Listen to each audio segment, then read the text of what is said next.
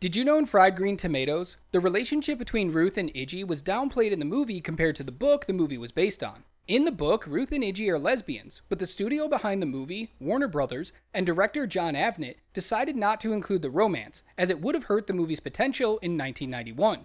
Mary Louise Parker, who plays Ruth, Mary Stuart Masterson, who plays Iggy, and Fannie Flagg, author of the novel, all advocated for the inclusion of that aspect of their relationship, but the studio stood firm.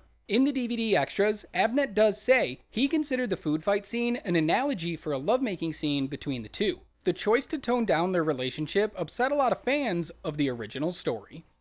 Did you also know that Fannie Flagg was a co-writer of the movie's screenplay, but due to creative differences with the director and studio, she quit before finishing her draft of the script. Although quitting as the writer, Fannie did make a cameo appearance as a romance coach, teaching the women how to put the magic and spark back into their marriages. Good to know the differences to the story didn't stop her from being a part of this timeless classic.